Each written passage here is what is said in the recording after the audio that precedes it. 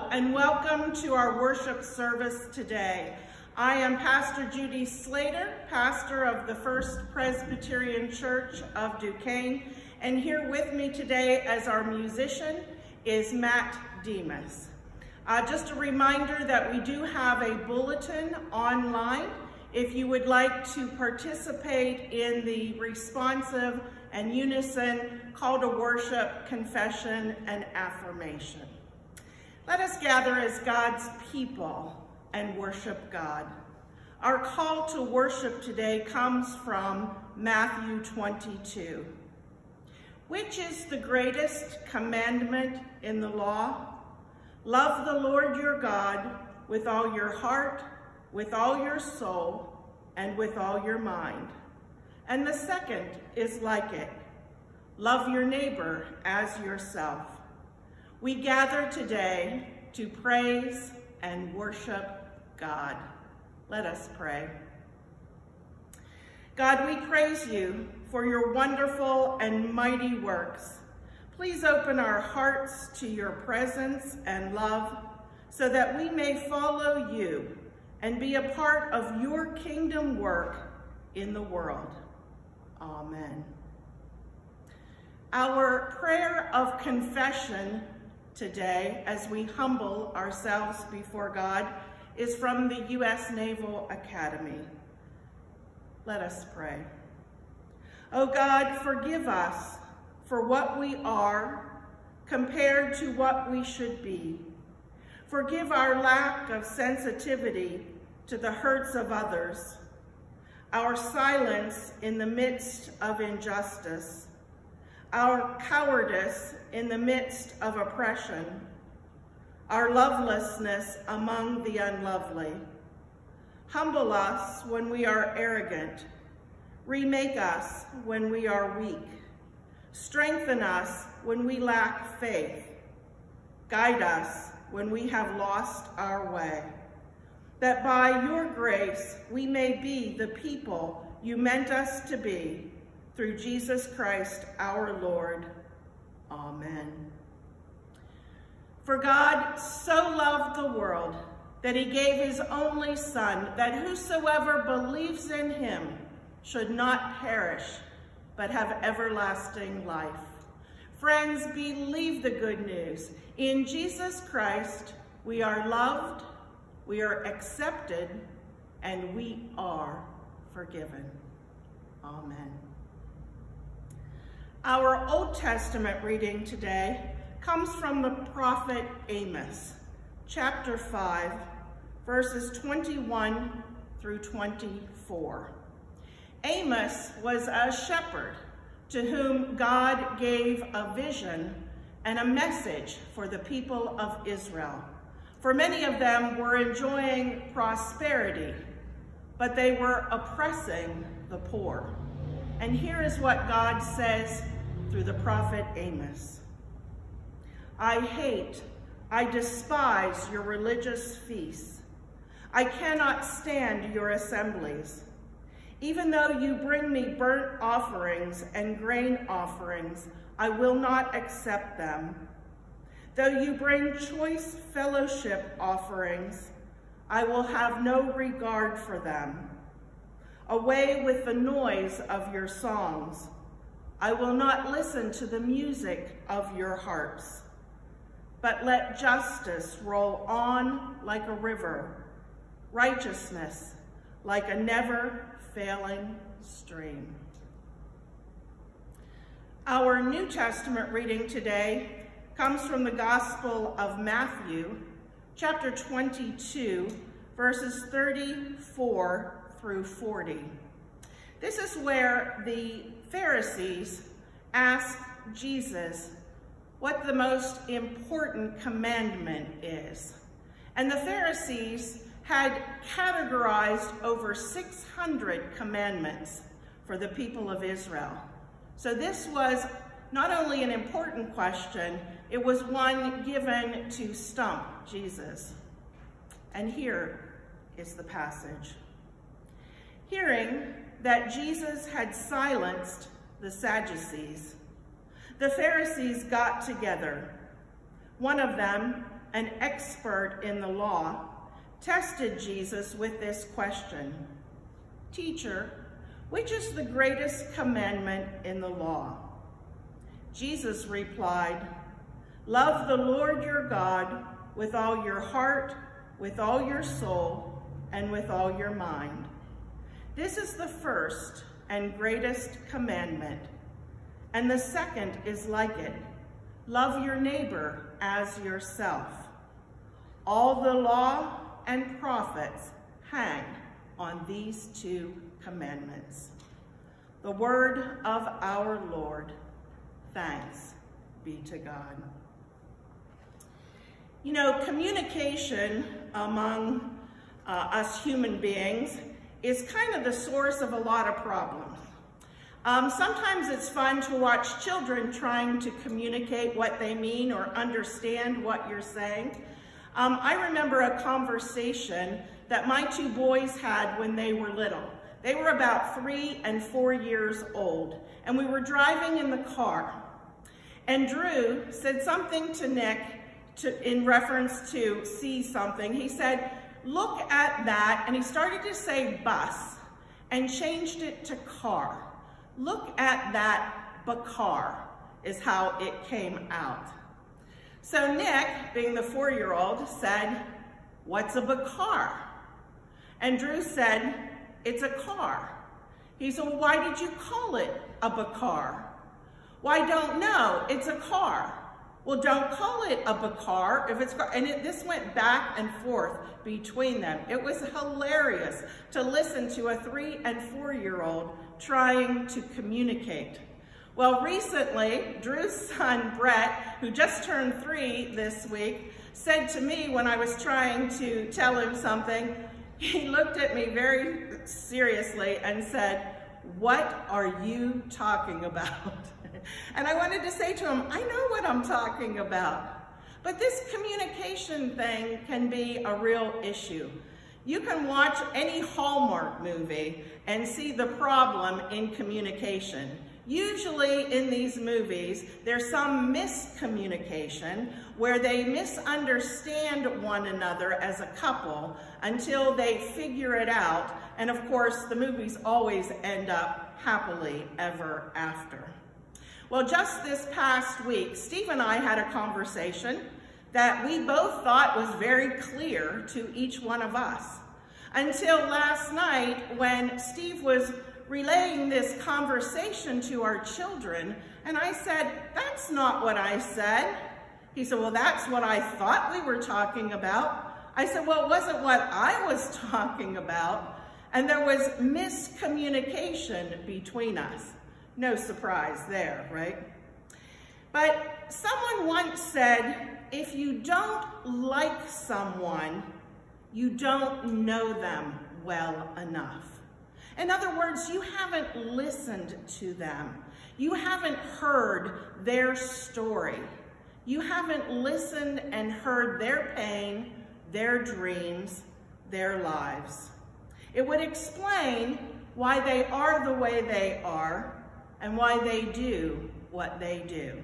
If you don't like someone, you don't know them well enough. Well, David Augsburger, in his book, Caring Enough to Hear and Be Heard, says that being heard is so close to being loved that for the average person, they are almost indistinguishable. Being heard is so close to being loved that for the average person, they are almost indistinguishable. At our church, we have encouraged couples and families to do a spiritual practice called the Daily Examine for couples or the Daily Examine for families. And it's when at the end of the day, the couple or the family sit down and they share their highs and their lows of the day. It's a way of being heard, of sharing who we are and what's going on in our lives, what's going on in our hearts and minds. It's a way of being heard. Well, in the news these days is Black Lives Matter. And sometimes when people hear that, they hear different things. And I heard a celebrity this week say, when you hear Black Lives Matter, add the word "to" at the end of it, T-O-O. Black Lives Matter too. It's not that they're saying other lives don't matter. What Black Lives Matter is saying is, hear us. Our lives matter as well. Remember the parable of the lost sheep? The shepherd goes after the sheep that is lost. He leaves the other 99, not because he doesn't care about them, but he goes for the one that is in need at the moment. Black Lives Matter isn't because we don't care about others, but it's because this is the need for us at the moment. And it is time for us to listen, to learn, and to lament. This week, coming on June 19th, is something called Juneteenth. Juneteenth, the word Juneteenth is just a shortened version of June 19th, but it's a celebration of when the last enslaved people in Texas heard that slavery was abolished. It was in 1965, 2.5 years after the Emancipation Proclamation. And there are many stories about why it took so long for them to hear this message. But the celebration of that day is a celebration of the final people enslaved being freed. So in this week of Juneteenth, let us listen and acknowledge we need to say and hear the story, what some people call the original sin of America. So on Juneteenth, Black Lives Matter too. Let us listen and hear the story. The first African was indentured in 1619. But at first, Africans were indentured and they worked so many years and then gained their freedom and then were free to go and live their lives here anyway. But in 1654, a slave by the name of John Castor went to the authorities because his master was not setting him free after his indentured period. And the law, however, sided with the master. And it is believed that John Castor was the first known slave that was a slave for life.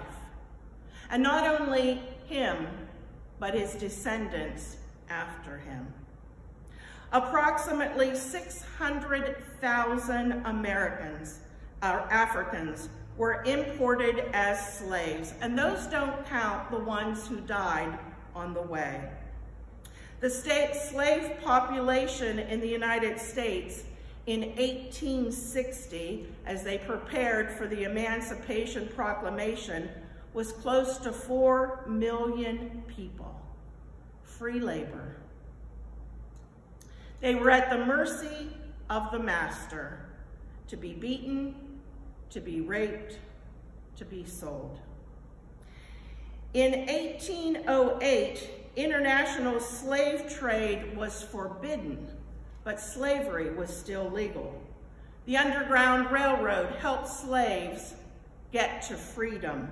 And of course, Harriet Tubman, one of the most famous conductors of that railroad, is said to have escorted 300 slaves to their freedom.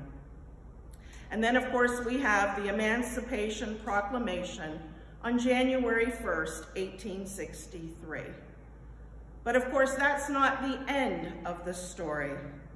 While the 15th Amendment barred voting right discrimination, literacy tests and poll taxes were put into place to keep Black people from voting. And then, of course, there were the Black Codes, or the Jim Crow laws, a system of segregation. And in the 1950s and 60s, through the Civil Rights Movement, led by Martin Luther King Jr. and others, the Civil Rights Act of 1964 banned the segregation in schools and public places. This has been a long journey of 400 years, and it is not over yet. Discrimination and anti-Blackness continue to exist in a systematic racism that permeates our society. And it is time for us to listen and learn and lament. There's a documentary that is on YouTube. It's a Diane Sawyer documentary. It was made in 1991, which is a few years ago now, but it is still helpful in showing the discrimination that exists. And it's called True Colors. And in this, they set up an experiment.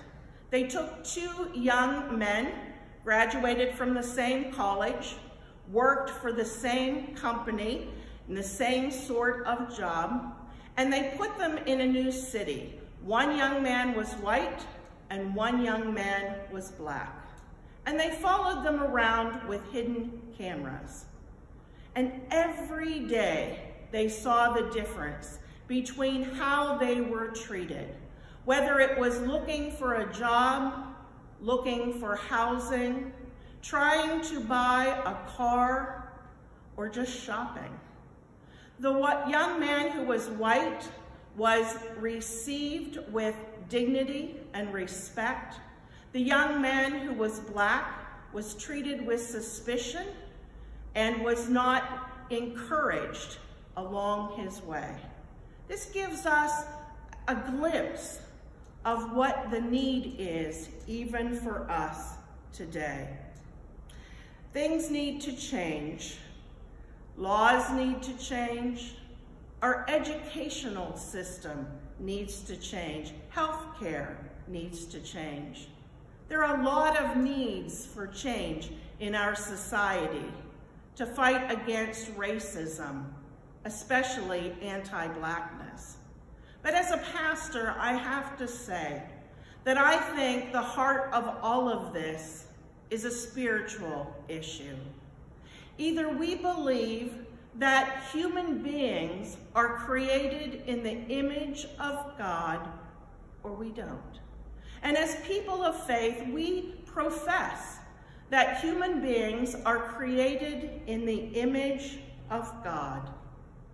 And we need to learn how to honor that in all people.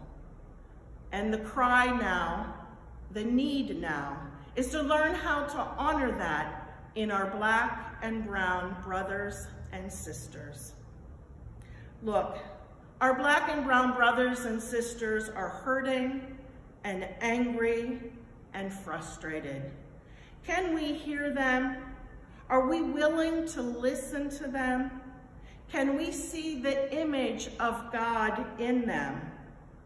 Can we stand with them in a shared humanity? Can we all stand together as God's children? Can we love God and love others, as the greatest commandments say? Well, here at the First Presbyterian Church of Duquesne, we are a diverse congregation. And we have put together a task force on what we can do for this issue, what we can do to combat racism. One of the things that we are looking at are ways in which we can level the playing field, so to speak, for our children and young people in our church and in our community. Our community is one of the poorest communities in the state of Pennsylvania, with a growing African-American population. What can we do to provide resources and connections for our young people? That's one of the questions we are asking. Another is that we want to listen and learn and lament. We want to share our stories. We want to learn from each other, our brokenness, our hopes, our dreams. We want to hear and listen to each other. We want to discover our shared humanity. We strive to see the image of God in all, and the things we've talked about so far doing seem like drops in the bucket for the issue that seems so huge. But remember the parable of the mustard seed? The smallest seed in the garden grows into the biggest bush. I think that if we do what we can, what we are able to, what we know how to do, if we do these things, God will take them and use them to the greater work of God's kingdom work here in our community and in the world. So if you would like to join us in our task force, just let me know. But we will continue to strive for ways in which we can make the world a better place for all, in which we can participate in God's kingdom work here and now. Amos says, let justice roll on like a river, righteousness like a never-failing stream. We pray, Lord, thy kingdom come, thy will be done. Let us pray. God, we ask that you will open our eyes and our hearts to see, to hear, and to listen, that we may discover among us our shared humanity, that we may see in all your image, and that we may love you by loving each other. In Jesus' name, amen.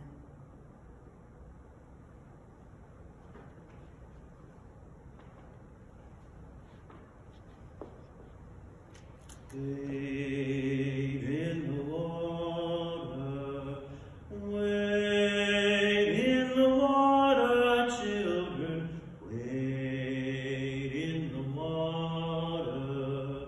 God's gonna trouble the water. Wade in the water, wade in the water, children, wade.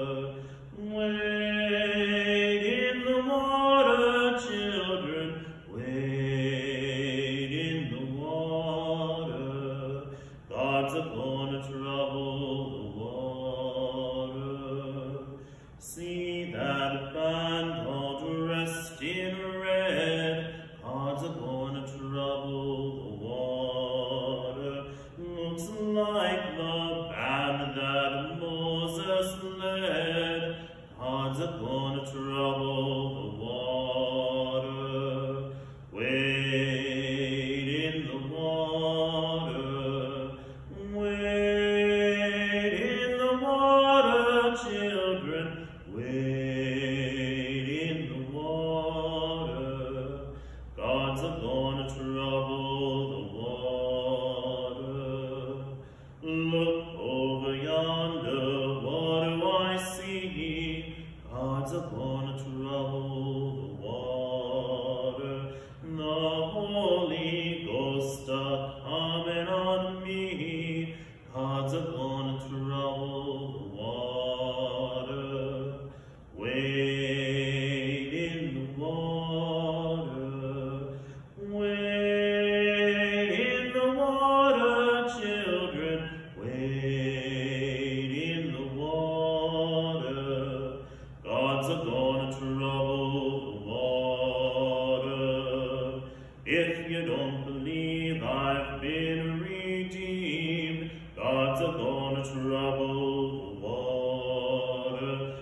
just follow me down to Jordan's stream.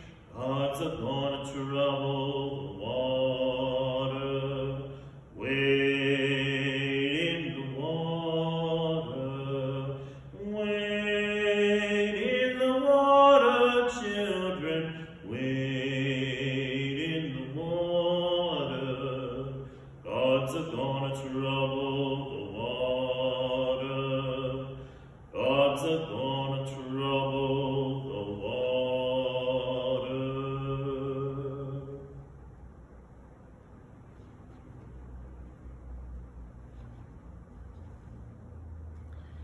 Let us join together in the affirmation of faith, a statement of what we believe. God has not taken people out of the world, but has sent them into the world to worship God there and serve all humankind. We serve humankind by discerning what God is doing in the world and joining in that work. We affirm that God is at work, especially in events and movements that liberate people by the gospel and advance justice, compassion, and peace. We declare that our loyalty to Jesus Christ takes precedence over any other loyalty. Let us pray.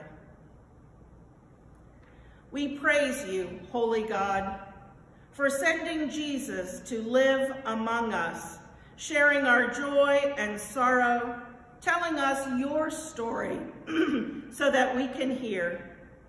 He was healer of the sick and friend of sinners. We praise you that in his death and resurrection, he overcame sin and death and has risen to rule over the world. We trust him to overcome every power that can hurt or divide us, and look forward to the time when he comes again in full glory, when thy kingdom come and thy will be done. We come before you today, continuing to pray for the end of our pandemic. We pray for all those who are affected by it. We pray for those dehumanized by racism and ask for a true humanity realized in your love. We pray for true peace and justice for all. Hear our prayers. Hear our prayers for ourselves. Hear our prayers for those on our prayer list. As we pray in the name of Jesus, who taught us to pray by saying, Our Father, who art in heaven, hallowed be thy name. Thy kingdom come, thy will be done, on earth as it is in heaven. Give us this day our daily bread, and forgive us our debts as we forgive our debtors. And lead us not into temptation, but deliver us from evil. For thine is the kingdom, and the power, and the glory forever. Amen. And now we are going to join our sisters and brothers in faith and sing Lift Every Voice and Sing. And we are going to stand together with our Black and brown brothers and sisters in a shared humanity. For this is the African American National Anthem. Oh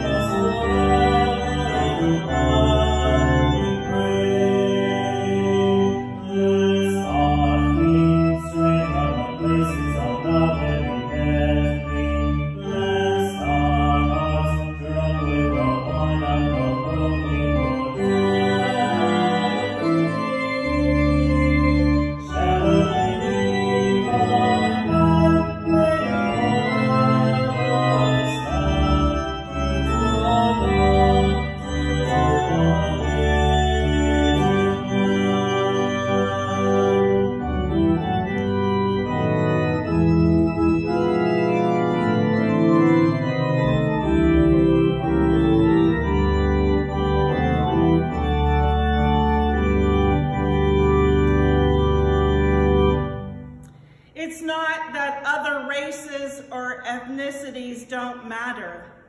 It's a matter of right and wrong and validating the humanity in all of us. And right now, it's a matter of Black Lives Matter too. Go in peace and stand for justice. And may the love of God, the grace of our Lord Jesus Christ, and friendship and power of the Holy Spirit be with us all, today and always. Amen.